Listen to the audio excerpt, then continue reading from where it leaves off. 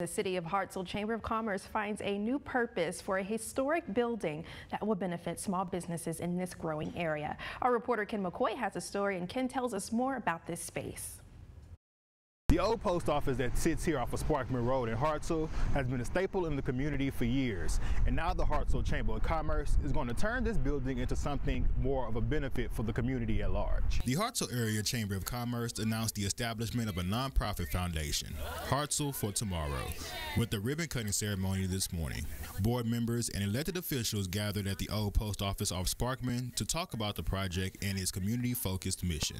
This occasion today is really just the kickoff to a long process that the Chamber's looking forward to embarking on, really trying to find a long-term home for the Chamber, a place that they can call their own, that they can make to be a robust place for business, people to come in and dwell and make sure that their businesses are rooted well. Providing a space for businesses in the area to utilize is also a part of the Chamber finding its new home. I think small business is the heart of what we do in Hartselle. We're a town built on small business, and being able to have an avenue for people to find a place to jumpstart their business, to really find some resources to help with their business is really fundamental to what we do here in Hartselle. There will be two phases of the project. Phase 1 includes purchasing the old post office and investing in a redevelopment plan. Phase 2 will focus on establishing the funding for building renovations and resources. We are pleased with these steps towards growing the strength of our community through more public-private partnerships such as this foundation,